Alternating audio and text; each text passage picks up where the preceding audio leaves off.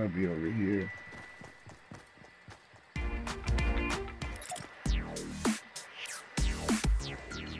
I ain't asked now, nigga, for nothing. I took the hard away. 12 put me over, coming with the dope. They took my heart away.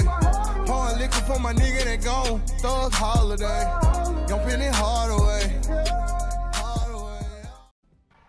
What is going on, y'all? Today I'm gonna be showing you guys how to complete the week 9 challenge. Follow the treasure map found in Moisty Mire. I'm gonna show you that right now.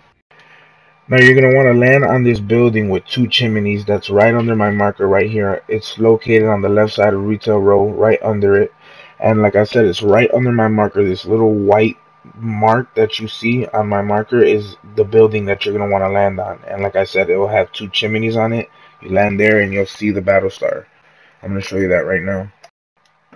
So if you land in the correct spot, like I said, right on that little white mark, right on the retail, you will see the building that I was talking about has the 2 chimneys. And what you're going to want to do is get on the roof right next to those 2 chimneys, and the battle star is going to pop up.